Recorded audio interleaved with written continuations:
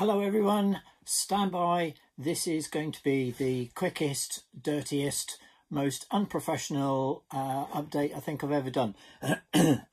Less than 24 hours to go before the campaign finishes, and I desperately need to try and get some form of marketing done between now and then. So I'm going to keep this update very short and sweet, but I thought you might like to see the very first easels. Here they are. There's your product. Now, these are first shots off the tools. Okay, so it would be unreasonable to expect too much of them. Frequently, when you run a tool, an injection moulding tool for the very first time, often it doesn't even fill properly. It doesn't shut out. There's flash.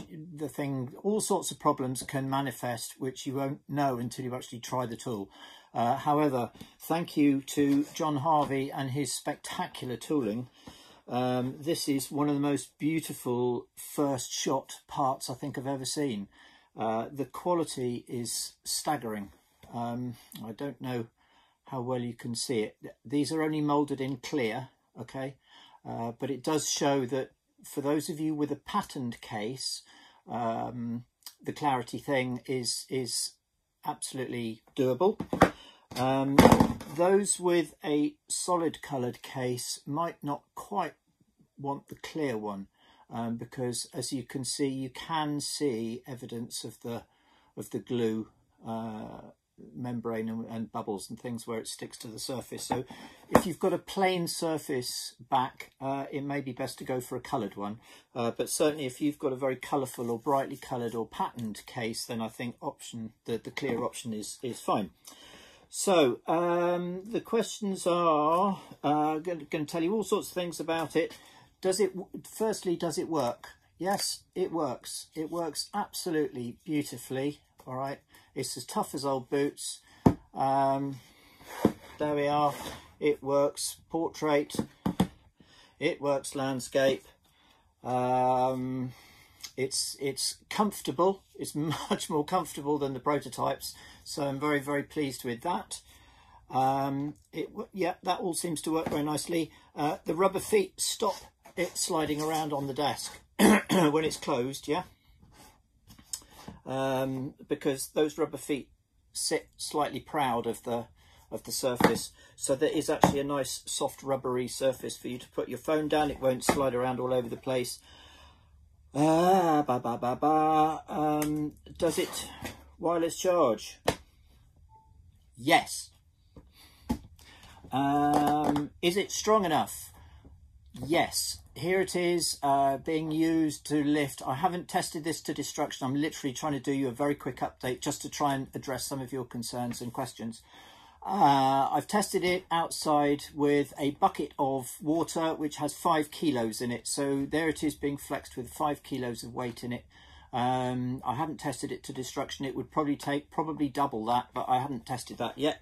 So that works. The strength works. Oh, look, doesn't it go nicely on your iPad mini or your Kindle, right? For reading your Kindle, it's much nicer because you no longer have to try and hold your